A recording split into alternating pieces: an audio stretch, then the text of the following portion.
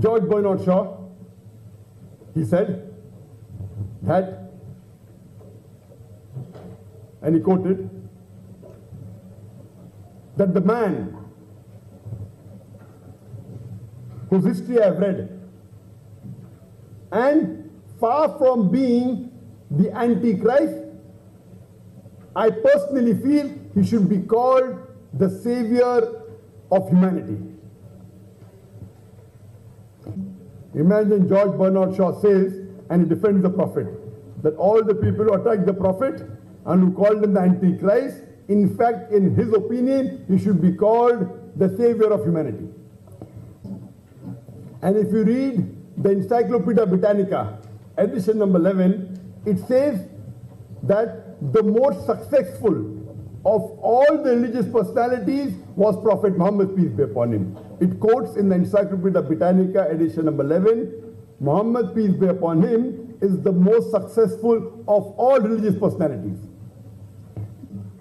People lay an allegation that Islam was spread by the sword. And this allegation, the reply to this allegation is given very clearly and explicitly by Deleuze O'Leary in the book Islam at the Crossroad on page number 8.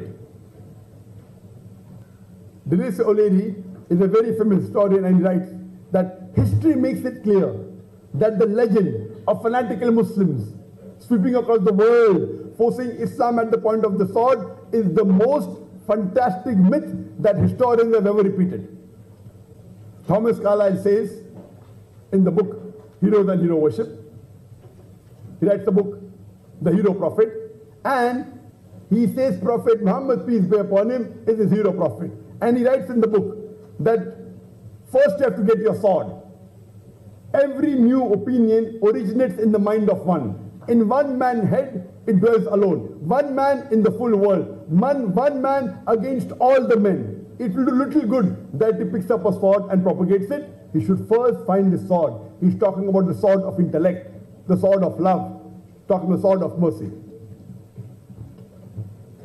Lamartine, in the book The History of the Turk, he writes that if the grandeur of design and the pettiness of means and the measure of results are the three criteria for a genius, then there is no man in modern history who can come close than Prophet Muhammad, peace be upon him.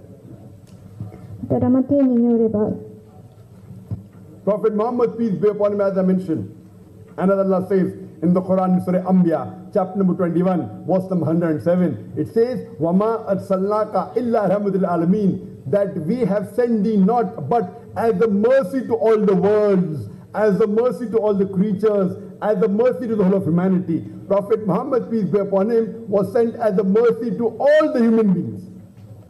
I would like to end the speech with the quotation of Dr. Adam Pearson.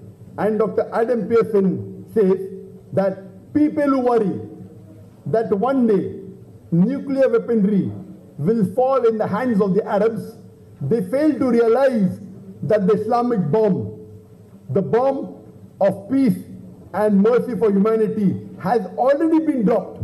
It fell the day Prophet Muhammad, peace be upon him, was born. Wa akhiru da'wana alhamdulillahi rabbil alameen.